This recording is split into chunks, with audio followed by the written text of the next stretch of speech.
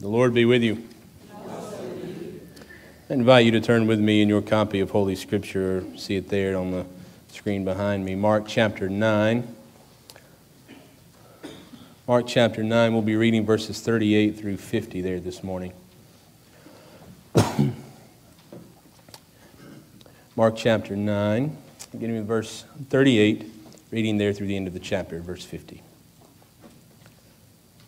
John said to him, "Teacher, we saw someone casting out demons in your name, and we tried to stop him because he was not following us." But Jesus said, "Do not stop him. For no one who does a good deed of power in my name will be able soon afterward to speak evil of me. Whoever is not against us is for us. For truly I tell you, whoever gives you a cup of water to drink because you bear the name of Christ will by no means lose the reward.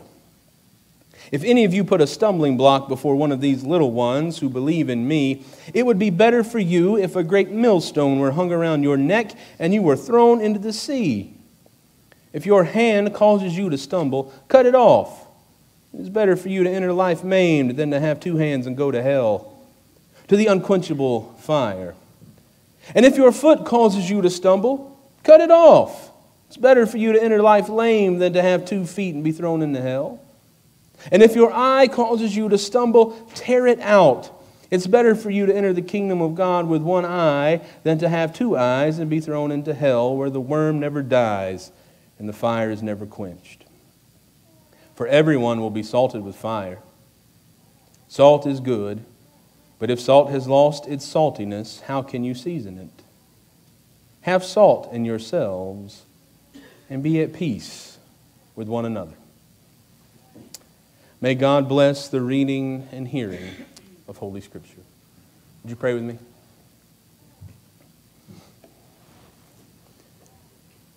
And now, O God, we pray for ears to hear, eyes to see, hearts open to receive what you have for us this day through the words of Holy Scripture.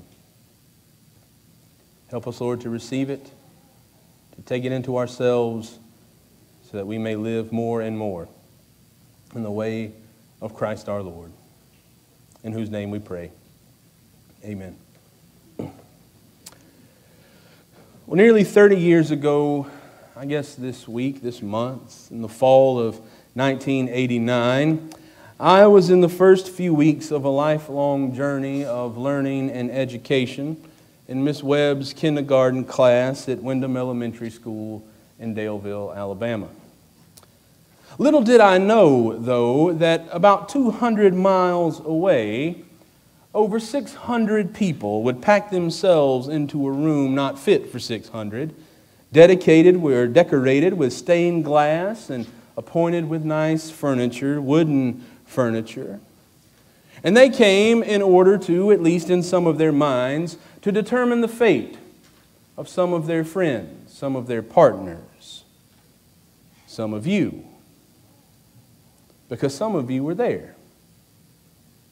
I don't know if you knew this or not. I suspect at least one person in this room remembers that 30 years ago this past Tuesday, on September 25th of 1988, this church elected 2 women to serve as deacons, Peggy Hamby and the late Dean Norton.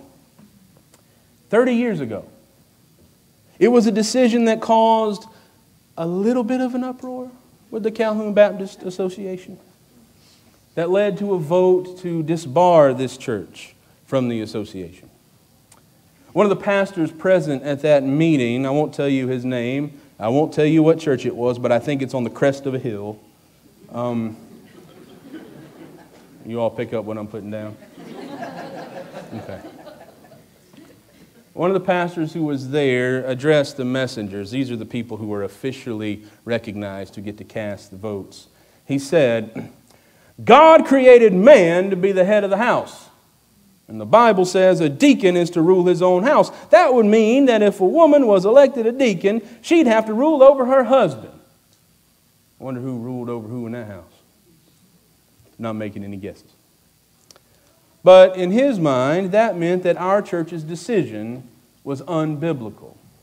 Had gone against the teachings of Scripture. In fact, he went down a litany of all the Bible verses that showed why women shouldn't do anything but cook and be quiet and that sort of thing. When the vote was taken, 331 messengers voted to expel our church from the Calhoun Baptist Association. I think it's worth noting that 269 voted to keep us. I think that's worth noting. But just prior to that vote, Lee Messer, a lot of y'all know Lee, a former member of this church, deacon, longtime lay minister here, said these words. You can find it, I'm just going to do a little plug. You can find it in our history book. I believe it's $25 in the church office if you'd like to buy it there. You want to read the whole story. But Lee said this, regardless of tonight's action, the vote, we will continue to support the Calhoun Baptist Association through our gifts, service, and prayers in the collective evangelical and humanitarian goals of the association. Our church has and will continue to promote the, quote, harmonious working together of churches, end quote, within the association. We will continue to aspire, with the guidance of the Holy Spirit, to consummate our objectives of reaching people, discipling believers, and strengthening missions both at home and abroad. We ought to chisel that on the cornerstone of the chapel. Now, I wasn't there. Believe it or not, I was a wee little lad, 5 years old in kindergarten. But some of you were. And I can't help but think, though, that it may have felt a little bit like those 331 folks and all the people who didn't get a vote and were with them. I can't help but think that it felt a little bit like they were saying to Jesus, we saw that church doing some good work up there in Williams in your name, and we tried to stop them because they weren't with us. They weren't like us. Believe it or not, folks still say that. Doesn't it feel just a bit like that? Of course, we, the folks at Williams, would never find ourselves on the giving end of that now, would we? Not like those first disciples of Jesus, right? Now, Mark, as he so often doesn't do, doesn't give us a ton of narrative detail here. He doesn't tell us what transpired. Although I do think it's telling that he places this scene in the same line with the disciples' argument about who really is the greatest, most extra best, special disciple. But Mark doesn't really let us in on the details of this encounter with this rogue exorcist or what it was that prompted John to tell Jesus about it. Maybe they just wanted to try to sound holier, to sound purer in contrast to this person whom Jesus obviously didn't know. I do wonder, though, what prompted the whole thing? What caused this whole thing to transpire, this story from John? Why these disciples felt that they just had to shut that guy up. Why did they feel like they had to stop him? Maybe they were on a working lunch break. That's what I like to think. A collective debriefing of the work Jesus had sent them out to do. If you read back just a couple of chapters, few chapters in chapter 6, Jesus, it says there, began to send them out 2 by 2, gave them authority over the unclean spirits, so that they went out and proclaimed that all should repent. They cast out many demons, anointed many with oil who were sick, and cured them. Jesus sent them out. I like to think the 12 had come together, maybe more, had a cup of coffee, maybe over a sandwich, talking about what had gone on. And as they had finished up lunch and were leaving the restaurant, laughing about that one time in that one place when that one guy said that one thing, they saw him. There he was, across the street, surrounded by a bunch of folks, casting out demons. Maybe he was wearing a cross around his neck. Maybe he had on a WWJD bracelet. Might have had a black leather Bible in his hand. But there he was, casting out demons. Doing the work that Jesus had sent them to do. So maybe it was jealousy that caused them to stop the man. I mean, John doesn't say he was trying to cast out demons. John doesn't say, Jesus, we tried to stop him because he was doing this and wasn't. No, he was actually doing it. He was casting out demons. And if you look just a few verses back in chapter 9, you'll read a story about where a man comes to Jesus says, "Teacher, I brought you my son. He has a spirit that makes him unable to speak. And whenever it sees at him, it dashes him down. He foams at the mouth. He grinds his teeth. He becomes stiff as a board." And then the man says to Jesus, "I asked your disciples to cast it out, but they could not." Surely Jesus' disciples don't stop this man because it looks like he's doing the actual work they're supposed to be doing, right? I mean, surely they don't do that. I mean, that's not the kind of thing that happens today either, is it? People don't get jealous about somebody doing something they're supposed to do and try to stop them, do they? I recently read a story a friend of mine sent me about another pastor, not too much older than I, who had been serving a small congregation right out of seminary. He'd done his best while he was there. When he arrived to the church, they had about 50 or 60 folks meeting every Sunday morning. Most of them were, let's just say, card-carrying members of AARP. They were a little older. And through his work, through his ministry, through his leadership, church began to show signs of growth. They were up to about 80, 85 on Sunday morning, had baptized 12 in a matter of years. Church folks couldn't remember the last time they had baptized that many people. But, and there's always a but, there were some in the church where they didn't like the preacher. They heard that he likes to have a craft beer every once in a while, and that's a sin among Baptists, you know. They heard that he likes to watch television shows that they didn't think were right or good. And some of them just didn't like him. Didn't like the way he preached. Didn't like the way he dressed. And so they decided that they were going to get rid of him. Make his life miserable. Claimed to folks in and outside the church that the church was falling apart, contrary to the evidence around them and the waters in the baptistry. They would constantly call him at home, complaining about everything. He'd be at dinner, and somebody'd call and say, "Preacher, I'm mad. Somebody moved the painting out of my Sunday school room." Where'd they move it to? To the floor. Can't hang it back up by themselves. Called him when he was on vacation, and he had it. One member of this little committee, this little group, had decided, you know what will get rid of him? Let's say he's having an affair. That'll do it. We don't even have to make it right. Just say it. That'll do it. So he decided he had had enough, decided he was fed up, and the church was either going to get his resignation or his dead body. And so his son came into the office and found him tying a noose one Sunday morning before Sunday school. They got his resignation. Few folks were jealous because the church was growing and they had nothing to do with it because they didn't like the pastor. Surely Jesus' disciples weren't that way.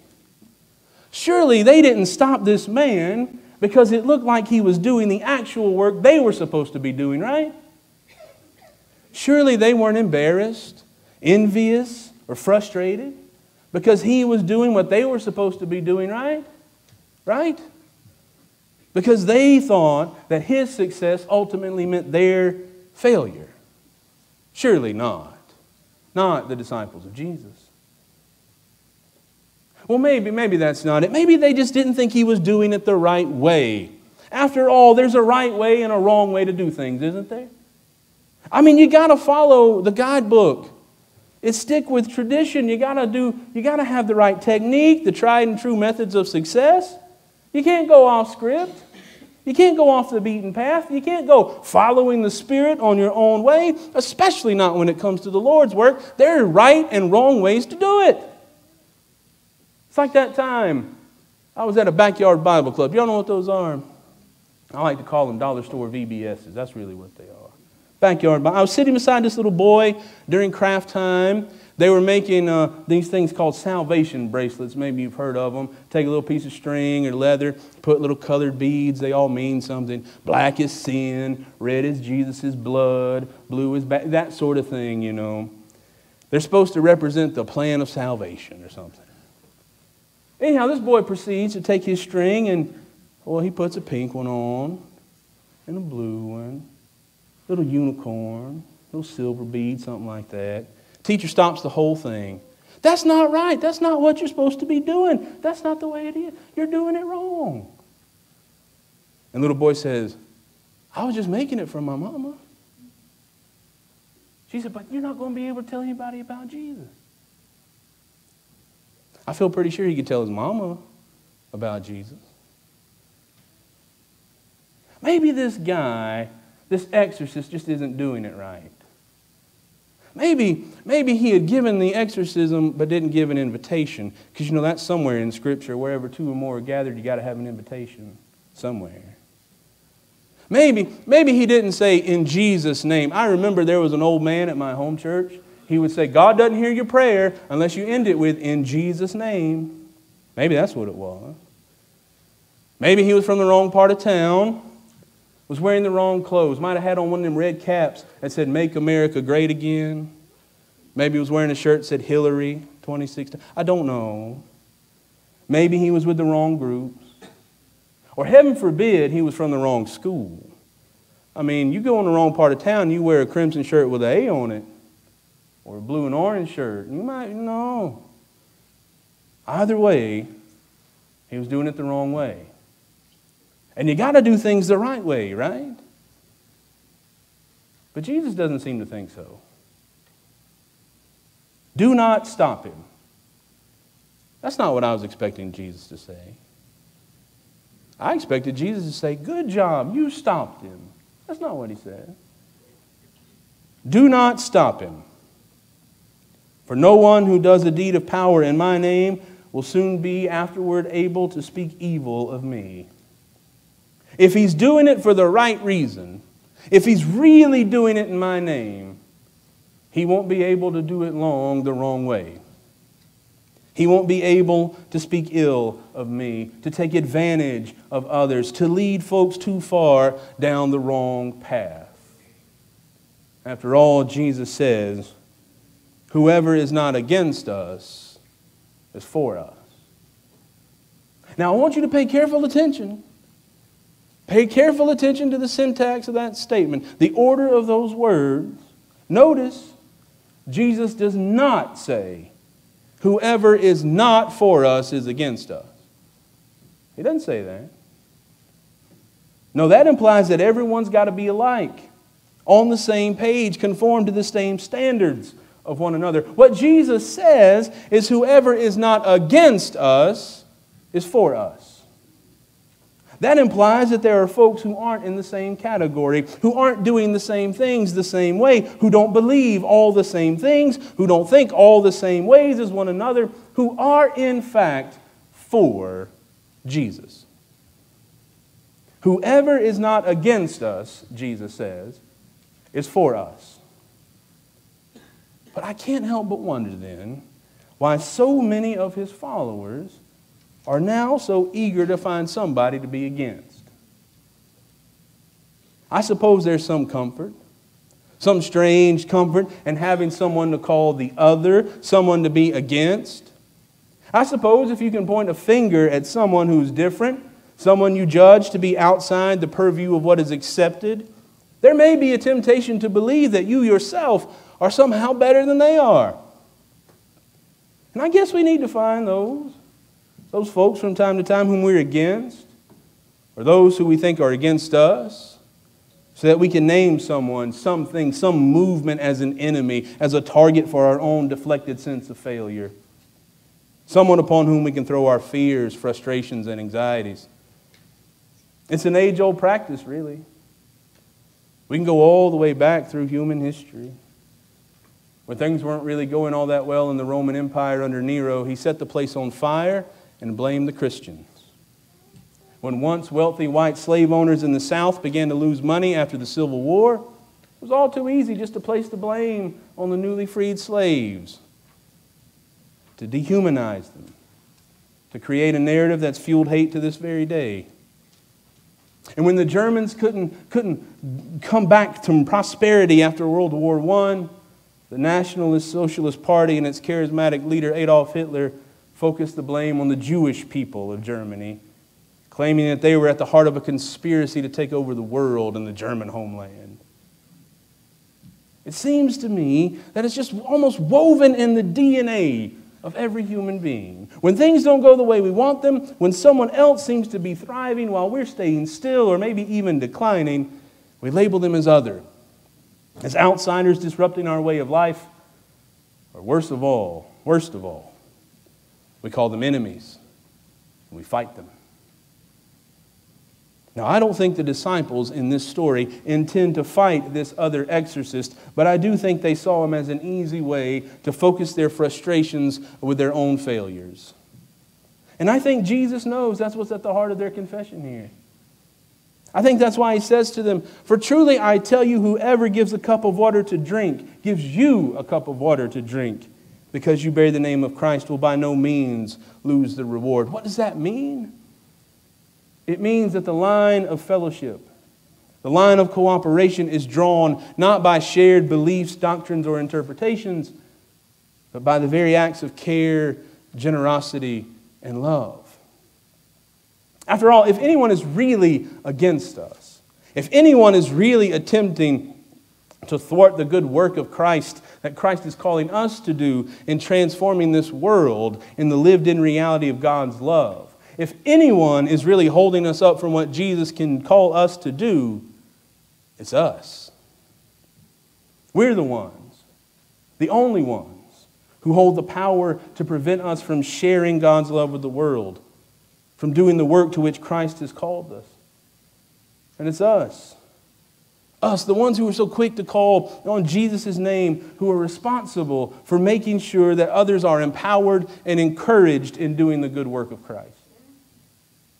That's exactly why Jesus says, if any of you put a stumbling block, if any of you scandalize one of these little ones who believe in me, it'd be better for you if a great millstone were hung around your neck and you were thrown into the sea. In other words, if any of you think you're doing my work and you call someone else to give it up, to quit, to question the work they're doing and the nature of their relationship to the one who's called them to do it, it'd be better for you to be drugged down into the ocean and drown. Harsh words. But we can get caught up, can't we? In believing that what matters is whether or not others are doing it right. Whether or not others are living the way we think they ought to be living. Whether others are falling in line with our understanding of Scripture, our understanding of the world, our understanding of a life well lived. We can get so caught up in how someone else offends us or our sensibilities that we forget that the worst offender is us. And that's the point. That's the point of these gruesome, graphic words from Jesus. If your hand causes you to stumble, cut it off. It's better for you to enter life maimed than to have two hands and go to hell, to the unquenchable fire. If your foot causes you to stumble, cut it off. It's better for you to enter life lame than to have 2 feet and to be thrown into hell. If your eye causes you to stumble, tear it out. It's better for you to enter the kingdom of God with 1 eye than to have 2 eyes and to be thrown into hell, where their worm never dies and the fire is never quenched. Can I tell you something? I've known a lot of so-called fundamentalists in my life. A lot of people who will tell you up one way and down the other. You take the Bible literally, word for word. Can I tell you something else? Every last one of them have both hands, both feet, and both eyes. Now, I think there are some folks who can get caught up in all this Jesus talking about hell, the word Gehenna there, a fire that never quenches and all that jazz, as if this is some great proclamation by Jesus about eternal, conscious, physical torment. But what's at the heart of his words is a deeper, more sobering truth. Because yes, Jesus talks about fire, about somebody being thrown whole hog into hell, and that's actually the point, the whole of a person. That this fire that Jesus talks about is for those who are so concerned for their own well-being, so convinced of their own self-righteousness, that they refuse to separate themselves from it. That they refuse and are therefore separated from God because they prefer to be separate from others. Others, they are so deeply convinced, are themselves deserving of separation in hell. It's to them and to us that Jesus says, everyone. Do you know what that word means in Greek, everyone? Everyone. Everyone will be salted with fire. Salt is good, but if salt has lost its saltiness, how can you season it? Have salt in yourselves, Jesus says, and be at peace with one another. In other words, everybody gets a little taste of the fire, for it burns away our ignorance and our selfishness, seasoning us in the saltiness of Christ's love and the peace that can only come when we stop looking for the differences in others, for their shortcomings, the ways they don't fit, the ways they are out of line with our expectations, the peace that can only come when we realize that those who aren't against us are for us. And there are more people who are for us than we can ever imagine. Included in their ranks is Christ himself. Whoever isn't against us is for us. Christ himself for us. Whenever we look around for those who are against us, may we remember that. Let's pray together.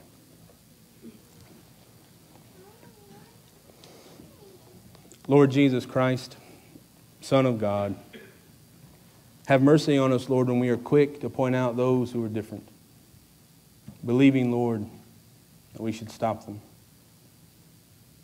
God, help us to learn from the words of Scripture.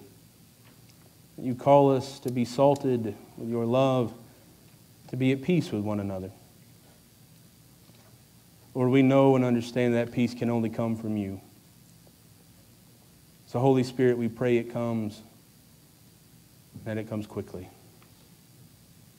And may it start with us, those gathered in this place who call now on your name. Move in our presence, Holy Spirit, we pray in the name of Christ our Lord. Amen.